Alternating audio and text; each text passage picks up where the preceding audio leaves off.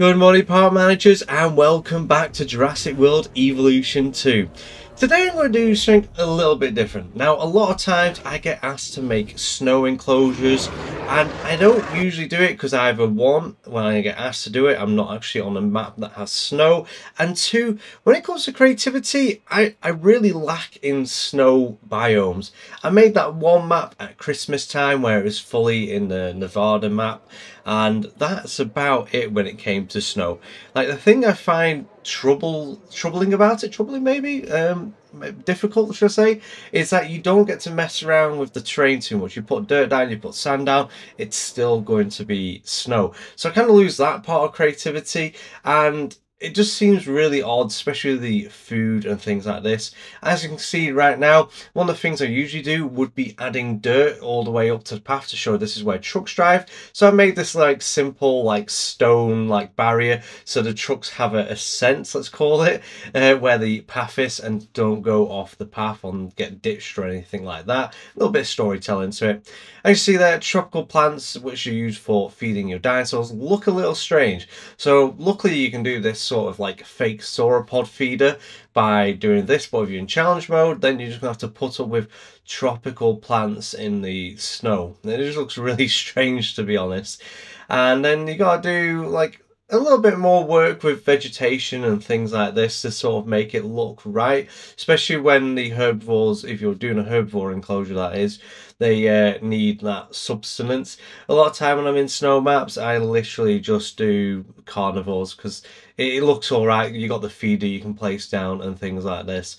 If you're on new gen console or on PC, then you'll have access to all the different like plants and rocks from across the different biomes, which is really handy because I like using the multi rocks in snow biomes because it kind of looks like they are already snowed on and covered in snow, so it kind of fits in with the snow vibe, which I really do like.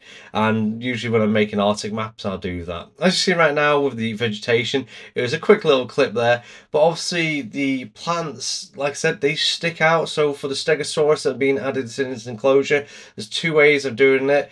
This one right here where I hide the plants within a thick like push of like bush plants that you put down separately that fit in the rest of the environment, and then the other one I put down that I think it's called a generator shed.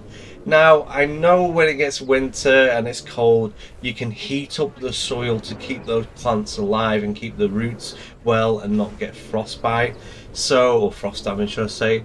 And that's basically what I'm doing then. It's like a storytelling, and that building there is heating up the ground so those plants stay alive so the stegosauruses have some food.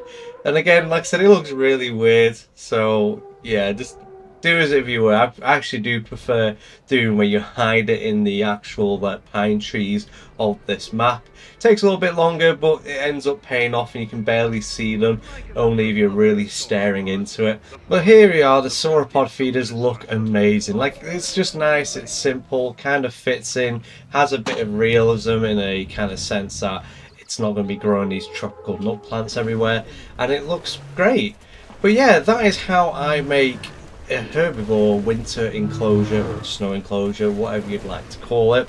And this is all the reasons before why I don't usually do herbivore winter enclosures or do snow enclosures that often. But anyways, I hope this has helped you in any kind of way and giving you some inspiration with your builds. It's a really nice, simple, quick and large enclosure to do, especially if you want sauropods and various other creatures in there. But thank you for watching. Until next time, I'll see you later.